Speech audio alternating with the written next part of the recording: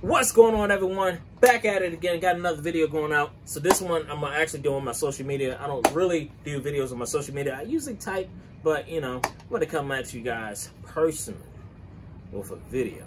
First and foremost, guys, get you guys some oils. Absolutely perfect thing that you should be wearing. Oils. What you do is you get your oil and your favorite cologne, and you basically mix them together and just rub them all in. You go about your day. Just trust and believe. A man that smells good, woo, Lord, you're gonna become a magnet, okay? You're gonna become a magnet of attraction. But anyway, so this video is not financial advice. This is financial common sense. Again, this video is not financial advice. It's financial common sense. Anything that I say should be left up to your opinion to use or ignore. So let's get to the point. I'm gonna make it quick. I do have some videos to come to my YouTube channel that kind of really gets into this information, but I just want to hit you guys with this verbiage. All right, so everybody knows that cryptocurrency in the stock market is right now is tumbling.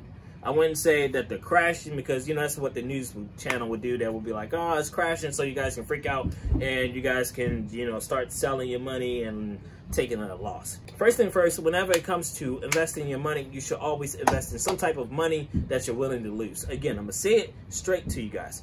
When you're investing your money in anything, it should be money that you're willing to lose. Like, you know, your mortgage or money for your kids stuff. No, it should be money that you're willing to lose. You know, we all have that money that we're willing to lose, you know, such as some people, they eat out too much, some people buy too many clothes, some people buy too many shoes. Whatever that you're addicted to, that's what you should be, you know, you should be like, all right, I'm gonna put my addiction off to the side. I'm gonna use that money so I can invest into something. And that way I can actually turn it into something greater, potentially, because everything that you're going to invest in your money, it's not always going to come with a profit increase. It may become a loss, you know, especially when you invest your money into a housing. If you buy a house that you wanted to flip, you might buy the house at the wrong time of the market or wrong neighborhood, or supplies may cost more than what you intended. Then, you know, the price that you want to sell a home, you may not be able to sell it, so you may have to take a hit. But at the end of the day, every downfall or failure is supposed to be a part of the experience that you go through in life, which is supposed to mature you. It's supposed to be an experience that you learn and grow from, okay? Never ever take some situation that you go through that's not a positive situation and continue to use that as a negative situation. Be like, oh man, oh my gosh, why did I do this? And then be upset and feeling down. No. Get that negativity out your head and understand that any type of negative situation is supposed to be something that you're supposed to be like, what? Hold up. What did I do wrong here? All right, let me write that down. Yeah, I did that wrong. This is what I should have done, and this is what I'm going to do next. Learn from it, grow from it. Trust and believe me, you'll be in a better situation next time. Anyway, going back to what I was saying before, money that you invest into anything should be money that you're willing to lose. So, for example, say for instance, I invested my money into cryptocurrency. I'm saying that Bitcoin is going down. I'm not going to sell. Again, this is not financial advice. This is a financial common sense. But in my situation, I'm not selling because that was money that I was willing to lose. Okay, so I'm gonna leave that money in there. Another thing is, I'm not investing for a 1 year turnaround. I'm always investing in my money for a 5 to 10 year turnaround. So I want to retire within 10 years or 15, which if I'm investing my money in the correct things, trust and believe me, the money I invest in my money in is going to double my profit. I'm just keeping it real. However, it's not always promised. There's many people out here whom invested their money into something and they completely took a loss. If you do your research and you invest in your money into the right things, you may see that loss comes out of recovery, from a recovery to a profit to triple profits. It all depends on where you invest your money into. When it comes to stocks, cryptocurrency, do not invest in your money into something because you see somebody else do it or you see other people do it, because that's what you call fear of losing out. You're investing in your money into something because You're seeing everybody doing it. You're hearing all this news of. I don't mean to interrupt the video. I know you guys was feeling the message, and I know you want to get back. So I'm gonna get you guys back to it. But what I'm going to need you guys to do before I get you back to the video is for you guys to check out my YouTube page, which is A Word from Mr. Jones. You can just basically go to YouTube. You can search for A Word from Mr. Jones. Once you get to the page, hit that subscribe button. Check out my videos. So these are some of my popular videos. I got more videos to come. Main important thing is to subscribe to my channel, and the most definitely important thing to do is to subscribe to my sister channel, which is Kiata Studio. The Queen Thumb, that's my younger sister. Show some support, because I'm definitely going to show some support back to you guys. On that note, I'm gonna get you guys back to this video because I know you guys wanted to return back to the video to get the message. So my bad for stepping in. Peace. I just put in $50 and I turned it $200. Oh yeah, and I turned $200 to $500. But yeah, I put in $1,000 and I turned that to $10,000. And you could be like, oh man, that sounds so good, man.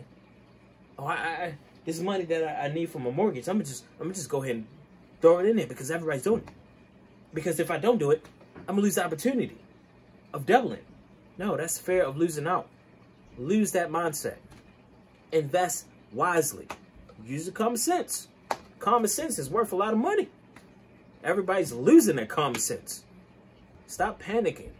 If you are truly investing in your money, utilize money that you're willing to lose. And when you're utilizing money that you're willing to lose, you're not going to sell.